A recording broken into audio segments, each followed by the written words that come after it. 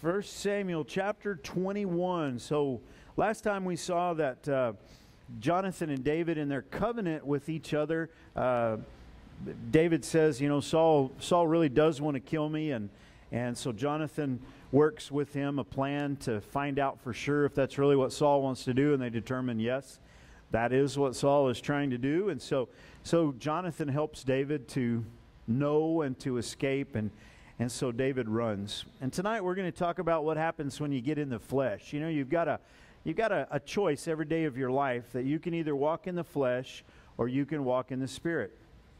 Every day, throughout the day, every time you react or act in any situation, if you're a follower of Jesus, you have these two opposing forces in you. You've got your old flesh pulling you one way, and you've got the Spirit of God leading you in a good and godly way. And so what we're going to see is David he's going to get in the flesh here. Now he's learned that Saul wants to kill him, and he's determined in his heart that he's not going to fight against Saul. He's not going to try to take the kingdom, even though it rightly belongs to him. And so it says in chapter 21, verse 1, then came David to Nob, to Ahimelech the priest. And Ahimelech was afraid at the meeting of David and said unto him, why art thou alone and no man with thee? So Ahimelech is a little bit suspicious. David, he's the king's son-in-law, and he's not completely alone. He does have some guys with him, some young men with him, but he doesn't have, he's not in a royal entourage. He doesn't have the other soldiers with him. Abner's not there, or someone like that would be a part of a military contingent. And so Ahimelech, he questions him. And David said unto Ahimelech the priest, the king hath commanded me a business, and hath said unto me, let no man know anything of the business whereabout I send thee, and what I have commanded thee, and I have appointed my servants to such and such a place. Now therefore, what is under thine hand? Give me 5 loaves of bread in mine hand, or what there is present. So here's the first thing I think we see whenever you get in the flesh. David, he runs from Saul, and he is having a wrong witness. David's telling lies. That this is not true. Saul has not sent him on a mission. He's running, but he's not telling the truth, and so he's got this. I think he's at a point where he really doesn't know exactly what to do, and he's trying to figure out. And so he goes to Nob, he goes to Ahimelech, and he asks for bread. And so he says, verse 3, now therefore what is under thine hand? Give me 5 loaves of bread in mine hand, or what there is present. And the priest answered David and said, there's no common bread under mine hand, but there is hallowed bread, if the young men have kept themselves at least from women. And David answered the priest and said unto him, of a truth women have been kept from us about these 3 days since I came out, and the vessels of the young men are holy, and the bread is in a manner common, yea, though it were sanctified this day in the vessel. So the priest gave him hallowed bread, for there was no bread there but the showbread that was taken from before the Lord to put hot bread in the day when it was taken away.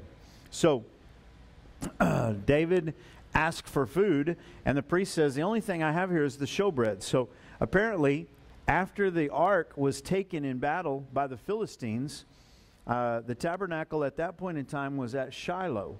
And so now apparently they've moved the tabernacle to Nob, which is north of Jerusalem, and they are carrying on their priestly ministry in the absence of the tabernacle, because it's at somebody else's house. And so he's got the showbread laid out, and this was a part of the tabernacle ministry on the table. They would bake 12 loaves of bread, and it would sit there, and it would be changed out every week.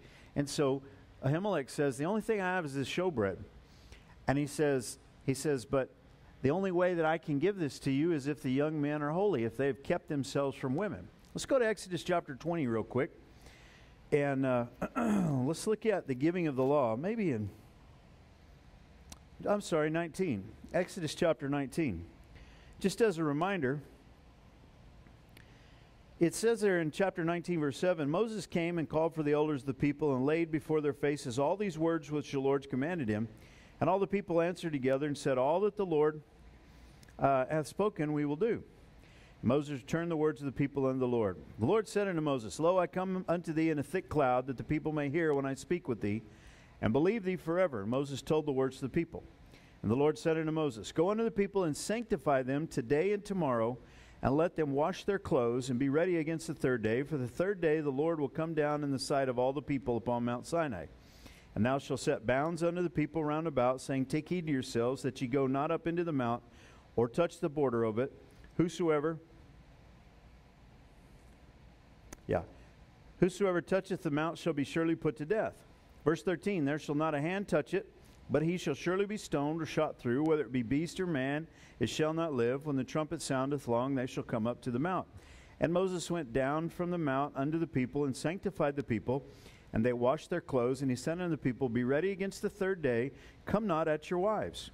And so, once again, we see this, in order for the people to approach the tabernacle, or in that case, to approach the mount where God was going to be giving the law, he had said, I want you to remain abstinent for 2 or 3 days beforehand in that situation. Let's turn to 1 Corinthians 7 real quick. And we're chasing a rabbit here, but it's just it seems a curiosity to me. Seems one of those things I kind of wanted to look up and think about a little bit. Why did Ahimelech say that the men needed to be hallowed in that particular regard? Well, that was apparently something that was required of the people coming to approach the Lord, coming to approach the tabernacle. Okay? In 1 Corinthians chapter 7 and verse 5, it says there,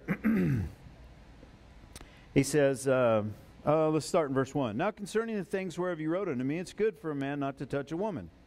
Nevertheless, to avoid fornication, let every man have his own wife, let every woman have her own husband. Let the husband render unto the wife due benevolence, and likewise also the wife unto the husband. The wife hath not power of her own body, but the husband, and likewise also the husband not hath power of his own body, but the wife. Defraud ye not one another, except it be with consent for a time, that ye may give yourselves to fasting and prayer, and come together again, that Satan tempt you not for your incontinency. And so, so even in the New Testament setting, the Bible says that a man and his wife ought to love each other, sleep together, and that they shouldn't defraud one another in that regard, except it be an agreement with them for the purpose of fasting and prayer. So, certain situations and instances of life that somebody might need to really seek God's will or something, a couple might decide, hey, we need to really focus on this. Or the circumstances of life might be so dire that a man and wife not sleeping a whole lot anyway, because things are so tough, and they're fasting and praying and working their way through that. So we see this throughout Scripture. So the priest says, you got to keep these. I can't give you this bread unless you're on a holy mission, which David's lying about that, and the fact that the young men that they have. Let's see how he said it there. Something about their vessel. Of a truth, verse 5, women have been kept from us these 3 days since I came out, and the vessels of the young men are holy. The vessels. What's he talking about? He's talking about your body.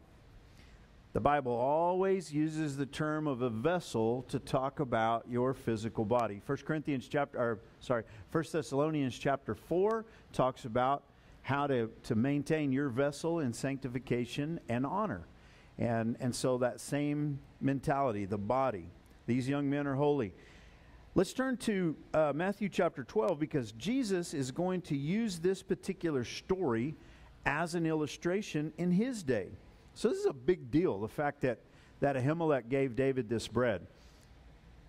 Nobody has ever eaten this bread except David and his young men that isn't a priest.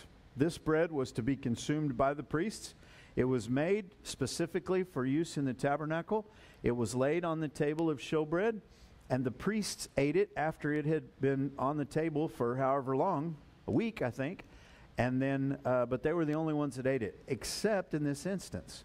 So why did Ahimelech give David the bread, and was it a sin? Well, Matthew chapter 12.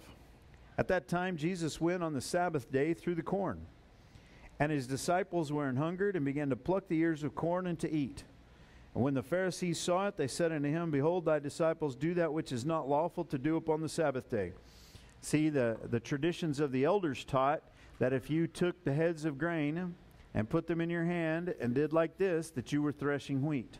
So to separate the heads from the chaff, from the stalk, and from the burrs, the beards, and then to eat that raw grain, to the Pharisee, you just did work on the Sabbath day.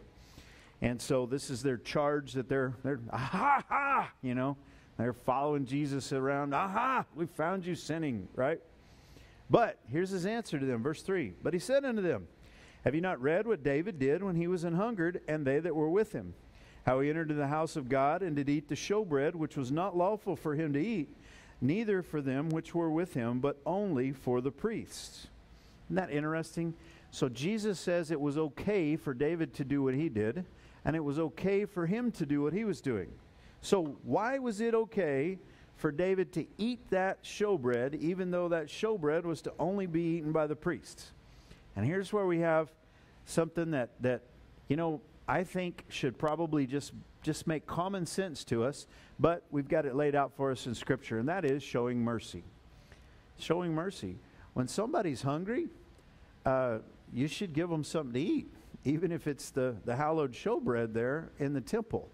And so you've got certain things, and there were a lot of these things in Israel. For instance, let's say your baby boy was born, and you counted out 8 days, and he was supposed to be circumcised on the 8th day, but it just so happened that the 8th day was a Saturday. Now what do?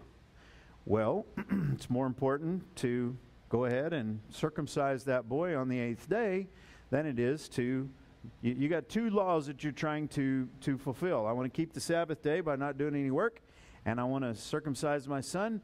One of those laws becomes light and one heavy in that regard. That's the way the Jews measured those kind of things. Or, for instance, let's say it's the Sabbath day and you're on your way to church. They wouldn't have been going to church. You're on your way to the synagogue. And you go along and you look out there and your neighbor's ox is in the ditch. And he's bogged down in the mud and he's out and the gate's open. And you look around, you don't see your neighbor anywhere. And you know you're going to be late to the synagogue if you stop. So what do? Do you go off and leave your neighbor's ox there out where he could get run over by somebody else's ox cart on the way to synagogue? Or what did you do? Well, you should help him. You should put the ox back in, or take him to your house, get him some feed, or whatever. And so once again, you got light and heavy. And what we learn here is that showing mercy is always a priority. Giving somebody some food, like the Good Samaritan, helping somebody out that's in a time of need. This is always something that's appropriate to do. And so Ahimelech gives him the bread. It says there in verse 7, Now a certain man of the servants of Saul was there that day, detained before the Lord. So, why he was detained, we don't know exactly. Maybe he was in an unclean situation. Maybe he'd come into contact with a leper, and he's having to make sure that the priest is going to okay him to go back into the population. I don't know exactly what the deal is, but his name was Doeg, an Edomite, the chiefest of the herdmen that belonged to Saul. So he's one of Saul's herdsmen. He's an Edomite, but he is living in Israel, working for Saul, presumably worshiping Israel's God because he's there at the tabernacle, okay? And so Doeg is there, and just mentions this in passing. We're going to find out more about the significance of this as we continue on. So the first thing we see here is as David is walking in the flesh, he has the wrong witness. He's lying about his mission, and he's being deceptive as he talks to Ahimelech. The second thing that we're going to see that happens whenever you are in the flesh is you're going to use the wrong kind of weapons. And so look here, verse 8. It says, And David said unto Ahimelech, And is there not here under thine hand a spear or a sword? Now, if you're on a special mission directly from the king, and you are the guy who has slain tens of thousands, it's kind of fishy that you don't have a weapon with you, is it not? And so Ahimelech once again is going, what? He says, Do you have a spear or a sword here? For I have neither brought my sword nor my weapons with me, because the king's business required haste. So once again, he's lying. He's just making up a fib. And it says, And the priest said, The sword of Goliath the Philistine, whom thou slewest in the valley of Elah, behold, it is here, wrapped in a cloth behind the ephod. If thou wilt take that, take it, for there is no other save that here. And David said, there is none like that. Give it me. So now I want you to think about this. Remember when David faced Goliath? Remember what he went to Saul and he said, I'll fight the Philistine, right? What did Saul do? Saul offered him his armor and weapons, which David tried. And they were too big for him. The armor didn't fit. The sword was the sword for a man, and David was a little boy, and he turned them all down. He said, I can't face him with these. These are untested by me in battle. They don't fit. He turned them down. He used his sling. He defeated the giant. Then he lopped off his head once he had him dead and down with his own sword. But now he's more than happy to take the sword of his enemy, which he's never used in battle. I find that fascinating, and I think, you know, some people make this out to be spiritual, but I don't think it's spiritual at all. I think David is compromising here. I think David is choosing the wrong kind of weapons because he's in the flesh. So let's take a look at 2 Corinthians chapter 10 real quick. Now let's think about weapons. The sword of Goliath, you know, swords, they have names, they have purposes, they are given at certain times, and, you know, they have great significance in lives a lot of times, and for entire nations, families, and so a sword is something that's very recognizable, especially this one. All of Israel would have recognized the sword of Goliath, and so would all of the Philistines. But the Bible tells us in 2 Corinthians chapter 10, it says in verse 3, for though we walk in the flesh, we do not war after the flesh. Well, what I think as we read chapter 21 is I think David is warring after the flesh. He's walking in the wrong witness. He's lying about his mission, and he's just kind of making it up as he goes. Number two, I think he's warring with the wrong weapons. He's willing to take Goliath's sword, which he's never been willing to use before. But the Bible says here in 2 Corinthians chapter 10, verse 3, we don't war after the flesh, for the weapons of our warfare are not carnal. You see, I think David is choosing a carnal weapon here by taking Goliath's sword. He is not on a mission where he can trust God because he's not being led by God at this point. God has not told him to run away from Saul in this manner. God has not told him to go to Ahimelech. God has not told him to go where he's about to go next. And so he's walking in the flesh. Well, the weapons of our warfare are not carnal, but they are mighty through God to the pulling down of strongholds, casting down imaginations and every high thing that exalts itself against the knowledge of God, and bringing into captivity every thought to the obedience of Christ. You know, when you are engaged in the warfare and you're engaged in the spiritual warfare, you're going to be using spiritual weapons. When David first faced Goliath, he went with what he knew. He went with his experience, with his sling, with a handful of stones from the creek. He said, this was what I used with the lion. This is what I used with the bear. This is what I know, and God will give me the victory. I'm not going to have the victory because of my military prowess. I'm going to have the victory because God's going to give it to me. But now he's changed his gears a little bit. Now he's like, I need a sword, any sword. What do you got? Oh, well, that'll do. There's none like that, that's for sure. So David straps on a carnal weapon. Verse 10 says, and David arose and he fled that day for fear of Saul. Now, wait a minute. Where did that come from? David hasn't been afraid of Saul throughout this whole thing, but now all of a sudden he is. So once again, this is what happens when you get in the flesh. You stop making your decisions based on faith, and you start making your decisions based on fear. The Bible tells us God has not given us a spirit of fear, but of power and of love and of a sound mind. But David's not thinking right. That can be found in 2 Timothy 1:7, I believe, is where that passage of Scripture is. And I want you to remember that part about the sound mind, because we're going to see, 2 Timothy 1:7, power, love, and a sound mind. So we're going to see David is going to have to feign that he has lost his mind to get out of the mess that him walking in the flesh is going to get for him. And so out of fear of Saul, he runs. So the first thing I think that we see when you walk in the flesh is that you have the wrong witness. You're just telling fibs, you're telling lies, you're making it up as you go along. Number two, I think what you see is you're going to use the wrong weapons. You're going to forsake the weapons that God has given us, prayer and the sword of the Spirit, the Word of God, and you're gonna go and you're gonna pick up a carnal weapon, even a big mighty one like Goliath's sword, but you're gonna do that. The third thing I think you're gonna see is gonna happen is you're gonna walk in the world. You're gonna begin to walk in the world instead of walking in the Spirit. Instead of being led by God, you're going to go back to the world. And it says he fled for fear that day, for fear of Saul, and went to Achish, the king of Gath. Someday in heaven, I'm going to say, God, can I go watch the reruns? And I want to see this. I want to see David and this small handful of guys with some showbread in their knapsack, and him with Goliath's sword on. By the way, where was Goliath from? Gath. Can't you see? Here comes David. David is slain his thousands, or Saul is slain his thousands, and David is 10,000. He's killed tens of thousands of these people. He killed their mighty champion. He lopped off the champion's head with this sword. He's got this sword strapped on, and he comes walking into Gath. Here I am, boys. I'm changing teams. I don't think that his reception was probably a very good one. Do you? I'm thinking they probably, I'm thinking, I just don't know what it was. First of all, they're scared to death of him because he's deadly.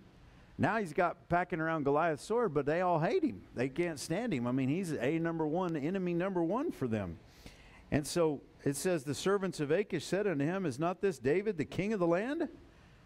Oh, that's interesting. This reminds me of Rahab here. When the spies went into Rahab's house, Rahab said, God's put the fear of us in you. We know that you're going to take this land. We know what's going to happen. We don't like it, but we know it. And they know that David's the king. Or maybe they don't know. They just think that he is because he's so powerful and because he's such a leader and because he's so deadly to their forces. But I find that fascinating. Sometimes the enemy, it happened all the time in Jesus' ministry. He'd be confronting a demon and they'd be like, we know who you are. We know exactly who you are. Don't send us to the abyss yet. The demon, the legion that were in the crazy man. And these Philistines, they say, he's the king of the land. What's he doing here? Did they not sing one to another of him in dances, saying, Saul has slain his thousands and David his 10,000s? They know exactly who he is. And David laid up these words in his heart and was sore afraid of Achish, the king of Gath. So he's afraid of Saul, so he runs to Gath. He gets to Gath. He realizes what he's done. You see, David's not in his right mind. He's walking in the world. He's walking in the flesh. He's got a wrong witness. He's got the wrong weapons. He's walking in the world, and he is wandering from the Lord. And this is the fourth thing that will happen to you when you get in the flesh. He's wandering away. He's wandered outside the bounds of Israel. He's wandered into the enemy camp. And it's not until he gets in the enemy camp that he realizes, ruh-roh, it's almost as if, he's just not in his right mind. He's just not thinking right. Remember, God has not given us a spirit of fear, but of power and of love and of a sound mind. David is not thinking properly. And this could have got him killed pretty easily. So Saul's trying to pin him to the wall with a javelin back at his place. Now he just marched into Philistine territory packing Goliath's sword. And all of a sudden, once he's there in the middle of it, he goes, hey, boys, I don't think this was such a good plan. This is just, it's crazy. It doesn't make any sense. And it says in verse 13, here's his way out of it. He changed his behavior before them, and he feigned himself mad in their hands, and scrabbled on the doors of the gate and let his spittle fall down upon his beard. So he picked up a crayon and he went over and he's muttering and slobbering on himself, and he's coloring on the doors of the gate, trying to make them think that he's crazy, which they buy, because you'd have to be crazy to come marching into the Philistine camp with Goliath's sword and think that you were in your right mind. So this is his only way out, or so he can see. Can you see that none of this is spiritual? None of this is led by God. He is not of a sound mind at this point in time. He's having to act like he's insane.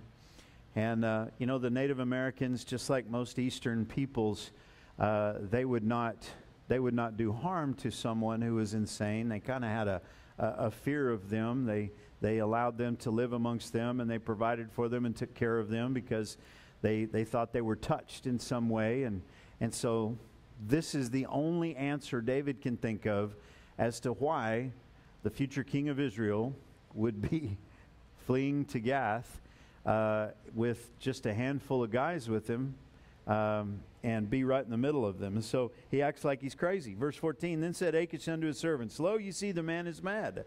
Wherefore then have you brought him to me? Have I need of madmen, that ye have brought this fellow to play the madman in my presence? Shall this fellow come into my house? And so Achish is going to spare his life, and David's going to escape from there. He's going to flee. Verse 1 of chapter 22 says, David therefore departed thence and escaped to the cave Adullam.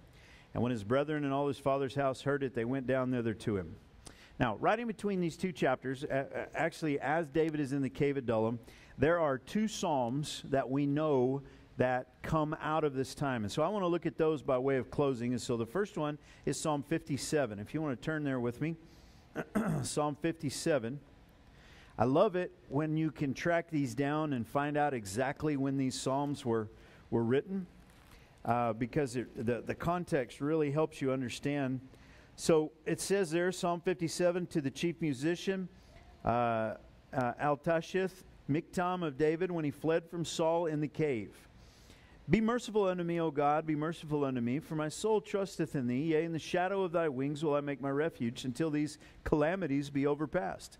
You see, David now is changing. Instead of running away and walking in the world and wandering from the Lord, now he's coming back to God, and we see this taking place in his life.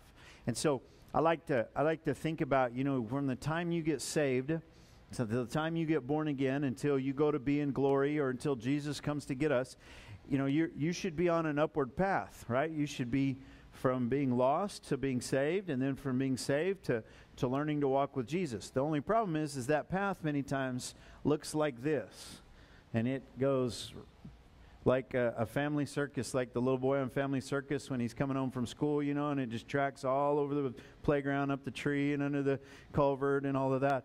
That, unfortunately, but honestly, is what our path of following Jesus looks like. And that's what David's looks like. And so we can learn from this. So he's praying for God's mercy. I will cry unto God Most High. What did he go to the cave for? Well, he needs to hide, but he needs to hide in God instead of hiding in the Philistine world out there. And so he says, I'll cry unto God Most High, unto God that performeth all things for me. He shall send from heaven and save me from the reproach of him that would swallow me up. Selah. Yeah, God just saved him. He had to act like he was crazy, because he was crazy for being in the middle of the Philistines. And he says, God shall send forth his mercy and his truth. My soul is among lions. Don't you know that's exactly how David felt? There you stand with nothing but Goliath's sword right in the middle of the city of Gath, going, wow, how did I get here? These people hate me. All right? He says, my soul is among lions, and I lie even among them that are set on fire, even the sons of men, whose teeth are spears and arrows, and their tongue a sharp sword. This is what David has experienced. He's hated by Saul, and Saul has put out word that they should kill David on sight. The Philistines can't stand him either. This is what he feels like. But then he says in verse 5, Be thou exalted, O God, above the heavens. Let thy glory be above all the earth. And so now he's coming to a place where he's worshiping God.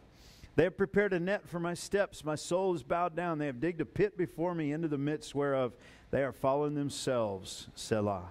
My heart is fixed, O God, my heart is fixed. I will sing and give praise. Awake up, my glory. Awake, psaltery and harp. I myself will awake early. See, he's changing. Instead of running, instead of being in fear, he's putting his focus back on God. And this is my challenge to us tonight. All of us get in these times and places where we are confused, where it doesn't look like we've got a whole lot of options. But instead of running to the world, to Gath, we need to go to the cave of Adullam. We need to go get alone and get with God and get our mind right, get our heart right, and get our compass fixed back where it needs to be.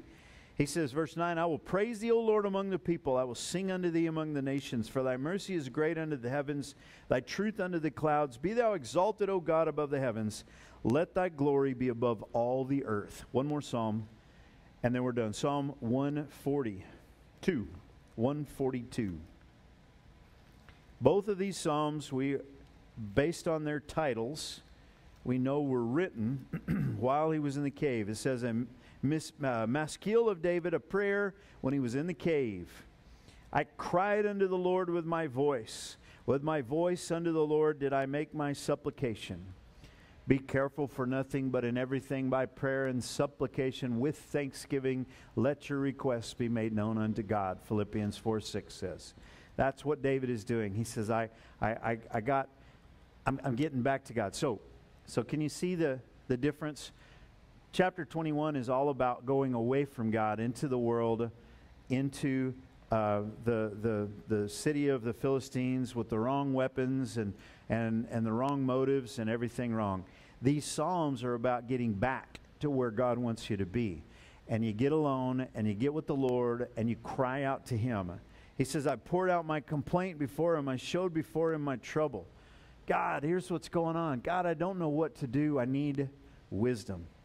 When my spirit was overwhelmed within me, then Thou knewest my path. You see, had David asked for his path before he headed for Nob, before he headed for Gath, he might have taken a little different course. He might have gone straight to this cave and have avoided a whole bunch of real heartache. And there's more heartache to come.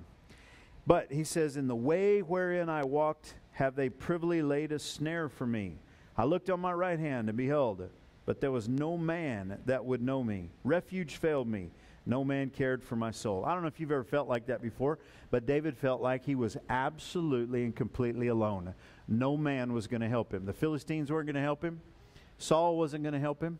Jonathan's hands were tied. He couldn't help him. He'd helped him by warning him and letting him escape. But other than that, there wasn't a whole lot he could do. And David felt like he was completely alone. I cried unto Thee, O Lord. I said, Thou art my refuge and my portion in the land of the living. You see, God's the refuge. Where do you hide? You hide in the Lord. The name of the Lord is a strong tower. The righteous run into it, and they are safe. Attend unto my cry, for I am brought very low. Deliver me from my persecutors, for they are stronger than I. Bring my soul out of prison, that I may praise Thy name. The righteous shall compass me about, for Thou shalt deal bountifully with me. Now look at the change that's happened from lying to the priest to the last verse of Psalm 142. David has gone just like a yo-yo. I mean, he went whoop, as far away from God as he could get, and he gets brought right back in. And the way that he got back in was to go hide in the cave, go get on his face before the Lord, cry out to the Lord, and talk to God in prayer. And I just want to encourage you tonight, that's how you get out of the world, the flesh, and the snares of the devil, is exactly that same way, just like David did. And so I love David. I love the stories of David in 1st, 2nd Samuel. I love to see the way that God lays this all out for us, because there's so much that we can learn from it. And I just want to encourage you tonight. Carnal weapons, they are a waste of time. They're vanity. Carnal ways and means, going to the world for answers. These things, don't trust in the legs of man or in the strength of the horse, but trust in the name of the Lord God. He's there. He's always there. If you'll cry out to Him, He will help you. He will rescue you. He'll bring you out of prison, just like David says there. And that's a comforting thought to me. Father, we love You and praise You, and we thank You for the Word of God. Thank You for this time of study tonight. And Lord, we just, all of us are tempted, Lord, to walk in the world, to walk in the flesh, to wander away from You. But Lord, I pray that we would take the path of the cave of Adullam, that we would go and hide and get right with You and get on Your path and let You lead us. Help us to make the right decisions, the wise decisions. Your Word says that You give wisdom, and that You give it without upbraiding, and You give it liberally, Lord, and we just thank You for that. We need it on a daily basis, Lord. We praise You tonight. We thank You. In the name of Jesus we pray. Amen. Amen. God bless you. I love you. I'm glad you're here.